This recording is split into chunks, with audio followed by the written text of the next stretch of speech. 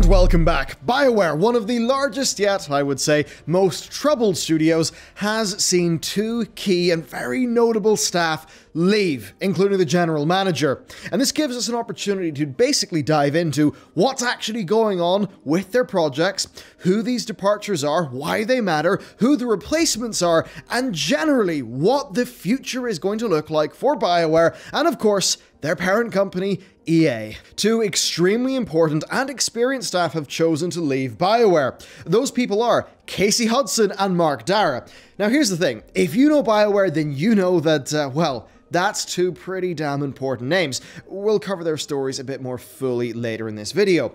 The two of them made blog posts, and in response to that, Laura Miele, EA's Chief Studios Officer, also made a blog post. The three of them pretty much came out at the same time. It was a very coordinated thing. Now, Laura herself is an interesting figure, having seemingly seen how Respawn make games and then basically double down on Respawn's way of doing things being a good idea. That's at least based on her interviews and talking about applying the lessons of Respawn to the rest of the company. Certainly something that is sorely needed for BioWare. And perhaps these successes are why her combined compensation is now a creamy $16 million for 2020. And that's over double what she got in 2019, so clearly the C-suite are pretty darn happy with her performance. Now, both Casey and Mark's leaving posts are the usual that you would expect, right? They are recapping their time at BioWare, the great memories they have. They mention, you know, that they are leaving, that they're leaving the company, of course, but that their respective projects are in great hands. Mark simply said that he had chosen to retire from BioWare, and then Casey said that he wants to, as he puts it, rediscover his creative passion through personal work. Now, you could see that, right? And you could say, oh, BioWare killed his passion, he needs to rediscover it. But you've got to remember, Casey Hudson was the general manager of the company. Yeah, like, look, if you want to get into your creative zone all the time, that's not going to happen if you're a studio general manager. A GM is doing a lot more stuff.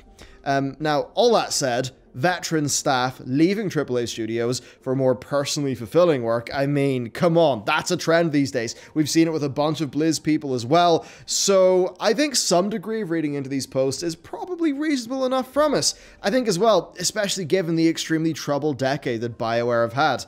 I mean, it really has been a bit ridiculous from such a previously well-regarded studio. And this is definitely something that will have been a delicate PR situation for EA. And that's where we, of course, have to go on to Laura Miele's post.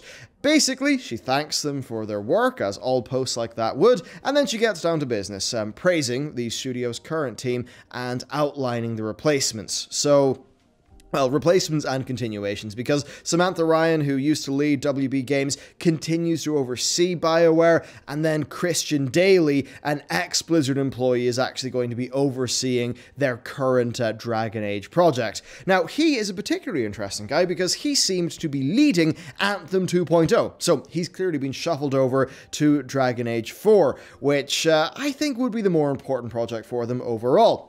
Now, Mark Darrah did point out that the creative director of that project, Matthew Goldman, still does remain, so at least that is a good thing for stability. Now, as for the replacement of Casey Hudson, right, the new general manager of BioWare, that's a pretty damn big role. We don't know yet. So clearly they just have not had one in place for, you know, like in time for Casey actually leaving, but Laura did say they were interviewing people. I mean, yeah, come on, obviously they would be.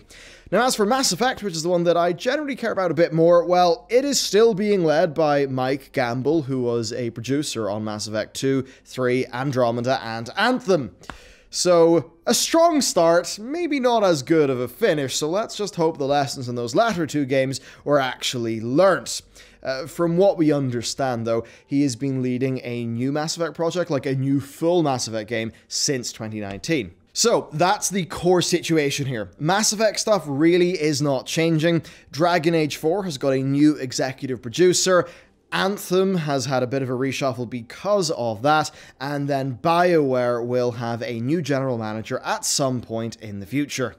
Alright, I hope you're having fun so far. Okay, it's a new month, and that means it's new Patreon gear. So, For December, we're getting frosty. It is Death Knight month. So that means you will get our Death Knight class pin in the mail. This is a pre-production pick before it has been plated. So actually, it's going to be a silver color. And I mean, yeah, there's a little bit of how the sausage is made. So you'll get this, and of course, the lovely serene elf art and sticker as well. Then also this month, we are making large behind-the-scenes changes, especially to, well, how we run overall and this channel too. And I'll be documenting more of that over on Patreon. You'll of course also be getting the daily briefing, which is our basically catch-all gaming news letter every single day. Makes it real easy for you. And then also, yeah, we're doing that partial revamp of how we run this channel, and therefore we do expect quite a bit more in the way of early content. So all exciting stuff. A big thank you for the support, and with that said, let's now learn about BioWare's departures. Casey Hudson worked there for 20 years, and in that time he was the game director on Knights of the Old Republic and the Mass Effect trilogy. Now, what's interesting is that he actually ended up leaving the company in 2014, reportedly to work on other projects. Now, that led to Casey signing on as a creative director with Microsoft, but seemingly nothing really came of that, and he ended up actually rejoining BioWare in 2017 as their general manager. Essentially I'd say the top dog at like the non-super corporate level. So yeah, that's what he was doing. And really, it's hard to overestimate Casey's impact on the company. I mean, he was in a great part responsible for Mass Effect, as an example. There are also, though, less great things. I mean, the Mass Effect 3 ending does come to mind. That apparently, I mean, very questionable creative decisions, but that was apparently the result of him disappearing off decently late in the day with another guy to basically just crunch it out.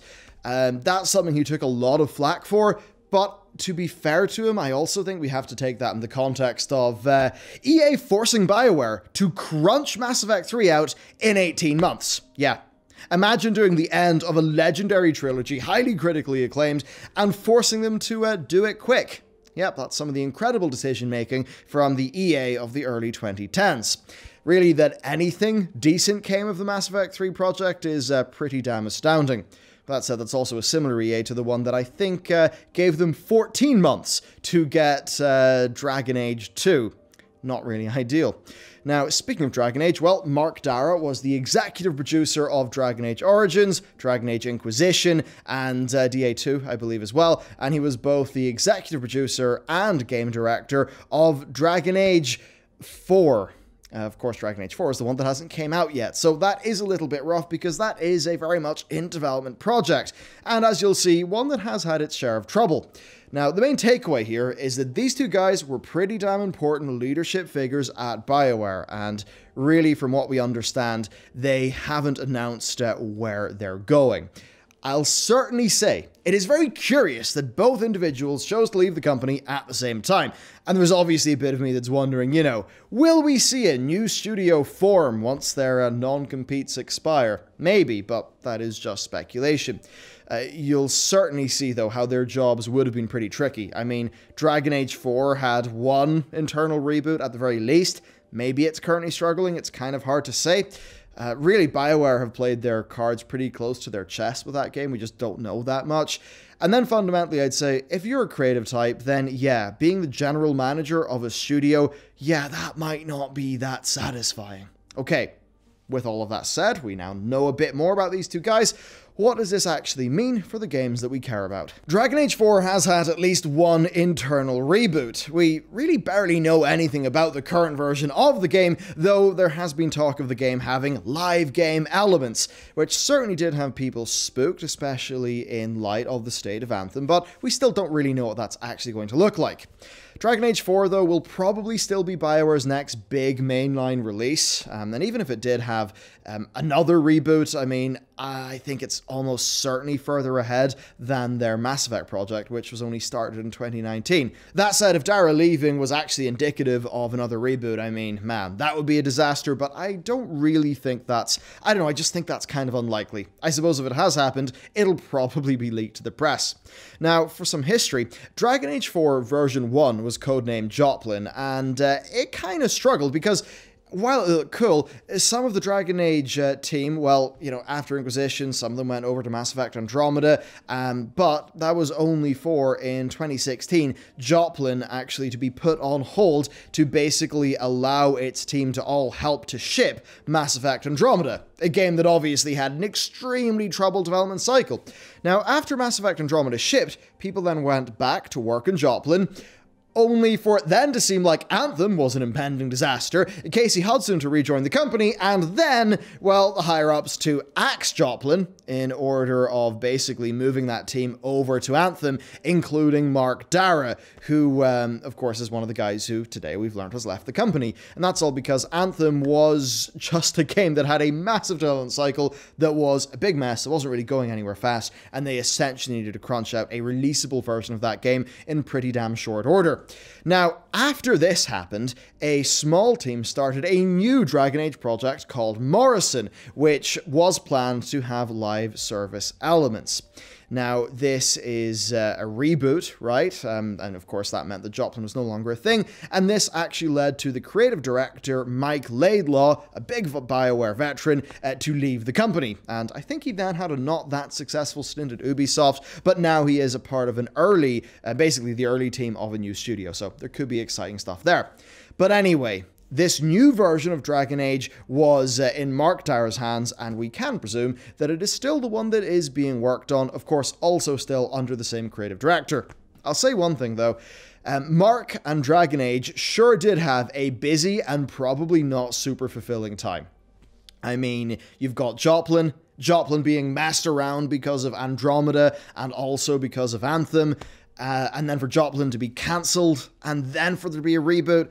I mean, that is just a lot of tossing and turning on Dragon Age, which, if you're a big Dragon Age fan, is certainly pretty sad, because by the time the Dragon Age Inquisition DLC started to roll out, it really seemed like they were beginning to find their groove. Next, Mass Effect, where really all we know is that the trilogy remaster is on the way, and that Mike Gamble and company kicked off a new Mass Effect project in 2019. That's one that was made official via an N7-day teaser a few weeks ago, where we did get to see some decently snazzy art. It's basically impossible to know where this is going to go, though, right? I mean, it's just so damn early. But surely, I'll say this, surely they know why Mass Effect Andromeda went so terribly wrong. And assuming there are no internal reboots, and that this is maybe a project that has been, started off with not that much in terms of, the shackles of the past holding it down, and perhaps in light of Laura Miele and Vince Zampella running around the place at EA trying to, sort of bring the lessons of Respawn to the other studios. If that is the case, then surely it's going to be off to a better start than some of the other more recent, sort of failures from BioWare.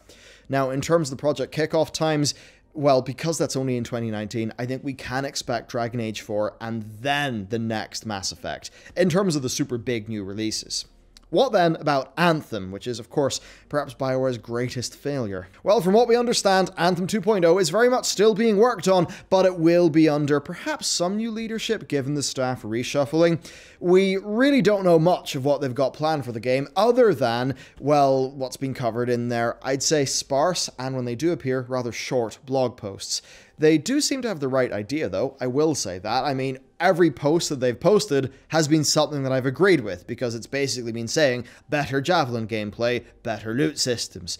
But overall, it's impossible to basically say where that's going to be going without seeing a more comprehensive vision, and we just don't have that yet. I will say I cannot see this one being ready until late 2021 at the earliest. I have nothing to back that up, bar just my firm belief that this game needs an absolutely extreme, titanic rework to have any hope in the market, because even with that, I mean, are people just going to be sick of loot shooters, loot games? I kind of think so, right? Or at least whatever the vibe of Anthem was, I don't think that a decent version of that is going to fly in today's market. I think they're going to need to really innovate off the good parts that were in the base of Anthem, and I think it needs to fundamentally be a different game, and I'm not really sure if they're going to be able to do that. Is this good or bad, right? Is this a disaster? Is this really heralding the end of BioWare, another studio for EA's graveyard? That's dramatic, and basically I'll say it's impossible to say if this is a good thing or a bad thing. I'll say the gut feeling is that it's bad, right? I mean, two key figures leaving at the same time, prompting a very PR-friendly response from the parent company studio head? Yeah, that obviously does not look great, especially when it's then taken in context. Dragon Age Inquisition, their one win as of late, was an absolute bloody miracle when you look at its development and what's been said about it, and really since then, every BioWare release has been scuffed, bar its DLC, right? Andromeda, big fail. Anthem, big fail. Yeah, this company's not had a good recent history. BioWare just does not look good when placed next to Respawn, but that said, it also did take Respawn a long time to start being super successful. Titanfall 1 didn't go the distance. It had a great base, but it didn't go the distance. Titanfall 2 was obviously incredible, but it just did not sell that well. Apex Legends and Fallen Order are really what started to kick off Respawn being the kind of, golden goose or whatever of EA. So I think it's clear that EA know, or at least with Respawn knew, that there was great talent there and that they would eventually find success, and they did. With BioWare, I think there could be very strong talent. I mean, there almost certainly is, but I think a lot of it will have left the company given the really rough period of time that they've had. One thing they do have, though, is great IP. And I think that means that if those projects can have the time and the funding that they need, and if they're actually kicked off in a reasonable way, and those lessons of how Respawn make games are actually applied, then they can come out good. It all just comes down to if BioWare can overcome what has damaged it. And as for what that is, well, it's actually pretty simple. One thing, the Frostbite engine. Just not a great engine for what BioWare have been making. We've heard that from many different staff speaking to the press, yet BioWare were forced to use Frostbite. This caused untold havoc on Dragon Age Inquisition, Mass Effect Andromeda, and Anthem. Meanwhile, Respawn got to build their games on, mostly a modified Source engine, and then more recently, Unreal Engine. Now, sure, BioWare have said that they're going to be working off their Anthem set of Frostbite tools for future projects, but one still has to wonder if that's a square peg round hole situation, and if going for an off-the-shelf solution like Unreal would just be the better option. I mean, EA, I get it, you probably don't want to pay the licensing royalties to Epic Games, but man, a few percentage off the top is a lot better than, well, saddling your teams with sets of tools and engines that just don't really work for what they want to make, and, results in development hell that's plagued a whole bunch of the recent projects. Another thing then is scope and production. This is when it's not EA's fault really at all, it would seem. Mass Effect Andromeda seems to have had plenty of time and obviously was a big fail. And when you actually read into that, it seems like a lot of that was just way over-scoping at the start. Anthem is another game that had years of concepting and development and pre-production and technical tests, but wasn't really shaped until an actual video game until surprisingly late in the process. I mean, just look into Kotaku's investigations into each of those projects. They are really quite wild stories. So if BioWare can overcome their technological problems, their reliance on BioWare magic crunch, and perhaps keep their scope and their focus reasonable, then yes, they can pull it back. These things can be super successful. But I'll say this, if the next Mass Effect and Dragon Age go down as well as their last two releases, which are of course Andromeda and Anthem, I don't know, I think that's the end of really BioWare's good name, and that would be a very sad thing to see. With all that's been said, let's take this in the wider context of EA games. EA is doing pretty damn great in sports, as much as loot box controversies do exist, but they're doing mixed in core games. BioWare has been serially underperforming for basically a decade. DICE clearly underperformed with Battlefield 5. I mean, we've done a whole thing on that. But Respawn have came in to save the day, right? With Star Wars, with Apex Legends, and seemingly EA Motive have done a nice little job with Star Wars Squadrons. Right now, Mike Zampella is off helping DICE LA move up from just being a support studio, or at least that was the last big thing we heard, and that was in an interview with Laura Mealy herself. So, good things could be happening for DICE LA. Then BioWare has a bunch of pending projects with incredible IP, so that could turn out well. And Respawn is probably primed to continue pumping out more great content. I mean, certainly we know there's another Fallen Order game in the works. So if those BioWare projects go well and Respawn continue to be Respawn, then that would be an incredible period of time for EA. And then if DICE LA can get their own projects on the go and EA Motive continue to do great things, then we could be looking at an EA that has a core lineup for the 2020s that looks a lot better than its lineup for the 2010s. But as rosy as a picture that is, well, they did do the 2010s the way they did. And if they do that again, and if these games come out and, are just 7 out of 10s, don't really set the world on fire, yeah, then that is permanent damage to the Dragon Age name and to the Mass Effect name. And IP means a hell of a lot. That's the big asset for EA. And if those things go, then what else is BioWare? I mean, at that stage, are they better off being a support studio? It's hard to say. I certainly wish them the best. I really like their IP, and I really liked their games in the past. What's happened recently cannot continue, though. So that is it from me. Let me know what you think is going on, and if you think this is 100% bad news, or if there could be some form of silver lining. That's it for me, though. Thanks for watching, and I'll see you next time.